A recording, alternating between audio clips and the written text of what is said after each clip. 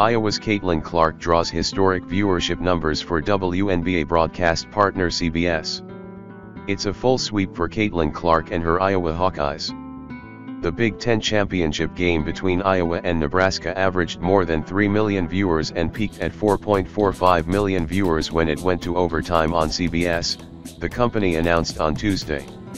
Iowa won its third consecutive Big Ten title, 94-89, after Clark bounced back from a 4-point first half. It is the seventh network to reach historic rating marks from the national interest in Clark, the NCAA all-time leading scorer after passing Pete Maravich's legendary record this month. And the final of the Big Three networks, ABC, CBS, NBC, plus Fox, to post most watched numbers for Iowa games. Free bracket contests for men's and women's tourneys for shot at $25,000. Unlike most of those other networks, CBS is already a WNBA broadcast partner with potential to air more Clark games this year when she's in the pros. Clark said she will enter the 2024 WNBA draft, where she's likely to go number 1 to the Indiana Fever. She's expected to boost attendance and viewership numbers immediately with casual viewers tuning in to see her.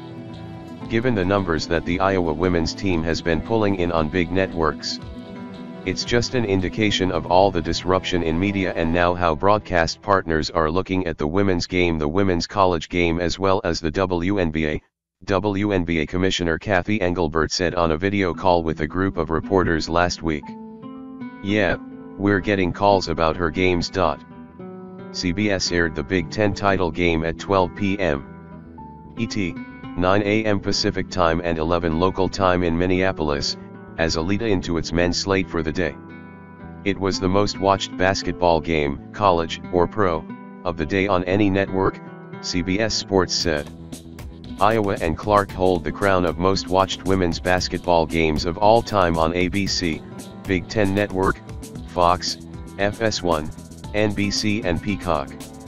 Iowa's quarterfinal against Penn State, 1.04 m, and semifinal against Michigan, 1.075 m, reset the Big Ten Network's high and are the second and third most watched basketball games in BTN history.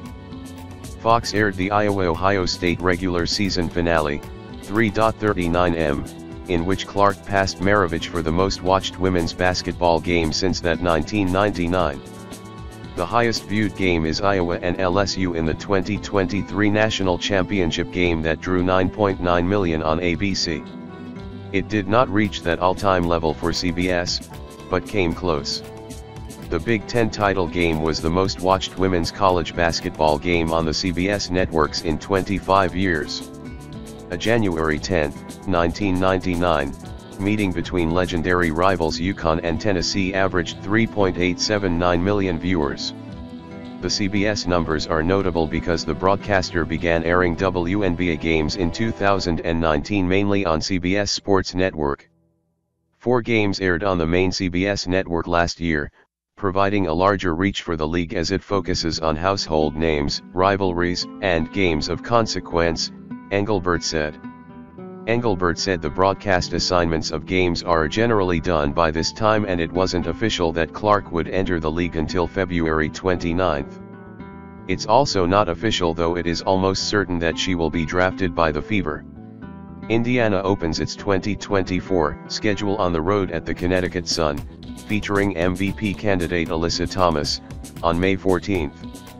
The home opener is May 16 in Indianapolis against finals runner-up New York with MVP Breanna Stewart, Jonquel Jones, Sabrina Ionescu, and Courtney Vandersloot. Indiana plays the Super Team again 4 days later at Barclays Center in New York for a 1 p.m. ET tip on a Saturday. Seats in the upper 200 level are already going for around $140 each on secondary sites. Tickets for the lower bowl on the Liberty's official website begin at $300 as of Tuesday morning. The day and time slot for Indiana-New York lines up with CBS games aired last season, including their first between the Sun and Liberty. The WNBA released the broadcast schedule 1 week before the season tipped last year.